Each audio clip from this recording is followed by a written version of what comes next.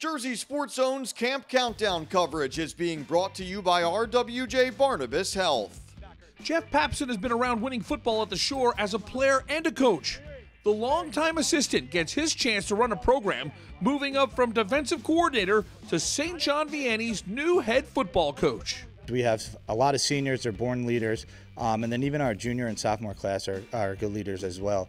So our biggest thing right now is just working together as one and being a full unit so we can do what we have to do on Friday and Saturdays. Everything's great. Coach Pap has been awesome this year.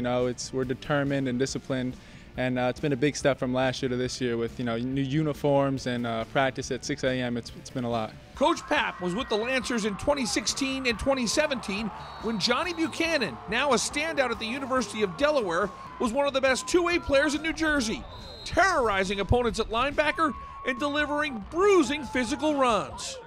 The Lancers feel they can replicate that rare form of production with Christian Buchanan, who will be in the running back linebacker mode.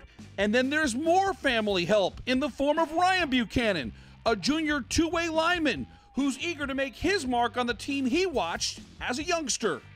Yeah, it all made sense. I've been watching SJV football since I was 9. It was always a big dream for me to play here and play under the lights. I like those black uniforms. Everything is just, it's nice to be a part of it now. Luckily, I was able to coach Johnny back in 16 and 17 under Sininsky and Coach Nascimento with the offense we ran there. And we're very similar to that. We have that big offensive line like we had back then.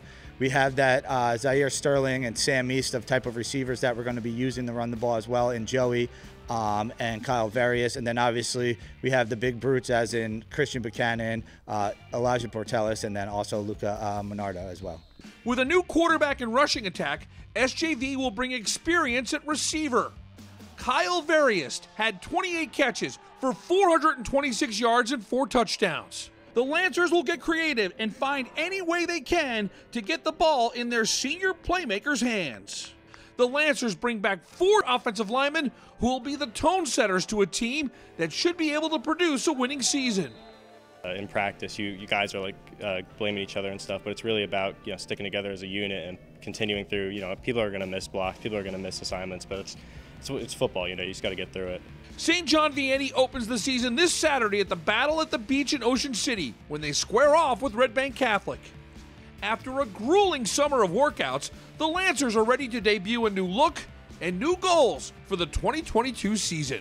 I've had that marked on my calendar now since the day that it was scheduled, and then we all just can't wait for it. During camp and stuff like that, everyone has to wear the same shorts and same shirt every year, so we look as a team and a unit. No one else stands out, and it's been good. We got some new uniforms we're bringing out week 1 or week 0, and hope to be looking nice out there. Reporting for Jersey Sports Zone, I'm Rich Krampanis.